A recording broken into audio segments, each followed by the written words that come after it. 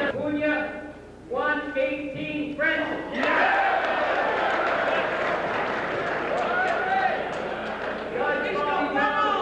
111 Napunyi, 117 Francis.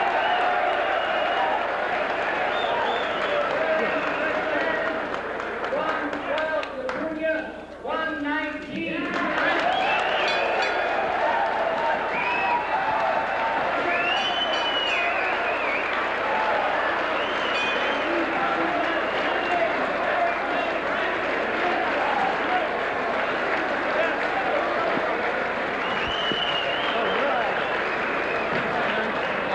'Take it like a man,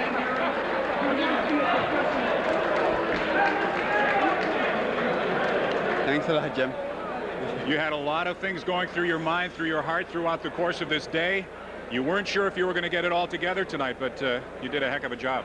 Thanks very much, Jim. You know how I felt before the fight, and what can I say? I'm just so happy right now. Thank God. Really. What does the future hold for you now, Barrington? You have to ask Ray about that. Ray's my manager, so he negotiates everything for me. Has it sunk in? It will. I'm just happy. I know that I won, so that's enough. But Commonwealth champion, it'll come. I thought the first 4 rounds were even. I felt that he won the middle rounds, but you really came on starting in the 7th and 8th round. You started to open it up.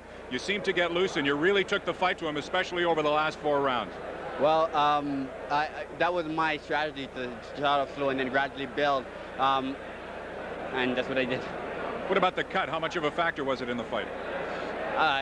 Do I have a cut? No, I mean the cut to him. To him? Oh, I just saw him bleeding, and I just want to just get to it.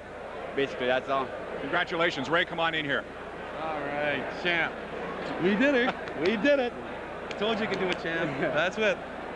Looked like he followed the game plan from right from the go-get. Very well. Well, Barrington's one of these diversified fighters, Jim. It was clear that Napunyi was going to win a boxing match against us, so we had to get rough and tough, just like Barrington. He can fight either way, and Barrington we were very fortunate that he responded to listened to the corner extremely well, and his natural ability took him right to the top.